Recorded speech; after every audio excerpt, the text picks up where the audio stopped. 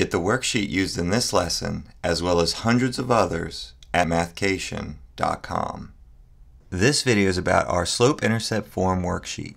You can get the Slope Intercept Form worksheet using this video for free by clicking on the link in the description below. Here we are at the first problem on our Slope Intercept Form worksheet. The first problem asks us to identify what m is and what b is. So in terms of Slope Intercept Form, you have to first know that Slope Intercept Form is written as y equals mx plus b. M is the slope, or what represents the slope, and b is the y-intercept. So b represents the y-intercept. So when you look at our problem for number 1, it gives us y equals 15x minus 9. So if we were to overlay Slope Intercept Form above our problem given to us, you will notice that m and b line up with certain things in the equation that was given to us. So if you look at the first problem, you can tell that m and 15 are located in the same position. So that means that the slope for this equation is 15. You will also notice that b lines up with 9. So our y-intercept is going to be 9. But you have to be careful with both slope and y-intercept, because if they are negative, you have to include the negative. So if we look back at our problem, we have 15x minus 9. So this minus here has to be included anytime you have a negative number. So the y-intercept is really going to be negative 9.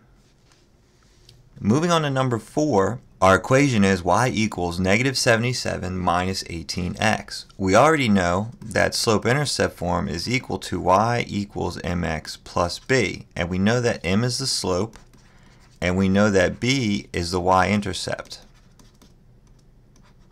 It's also important to point out that you can also write slope-intercept form as y equals b plus mx.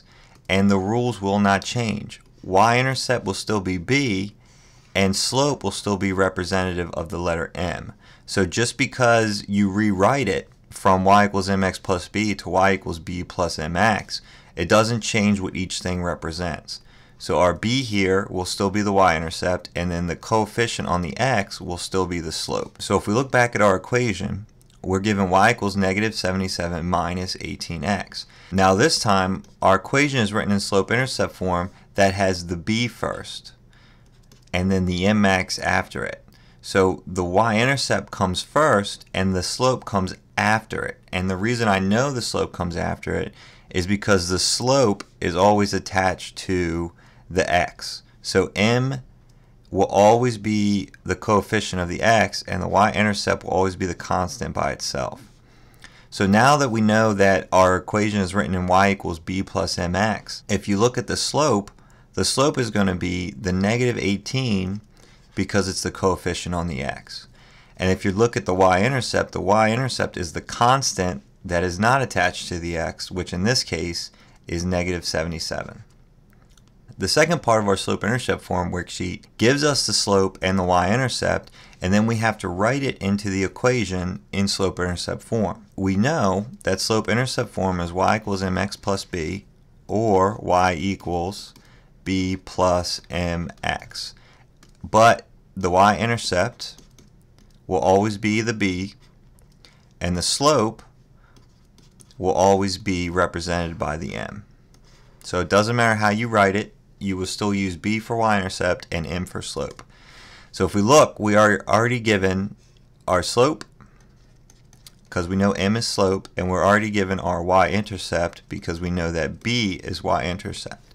So in order to write our equation out, all we have to do is take our slope, which in this case is negative 7, and plug it in for m.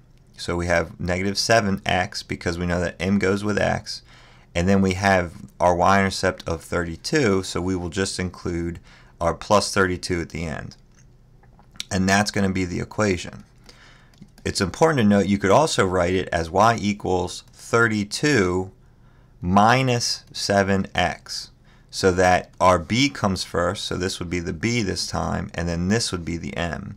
But whatever you do, you have to include the negative with the 7 because our slope is -7.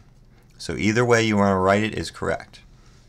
If you found this video helpful, make sure you drop a like, subscribe to our channel, or check out our website for more premium math content. Thanks for watching.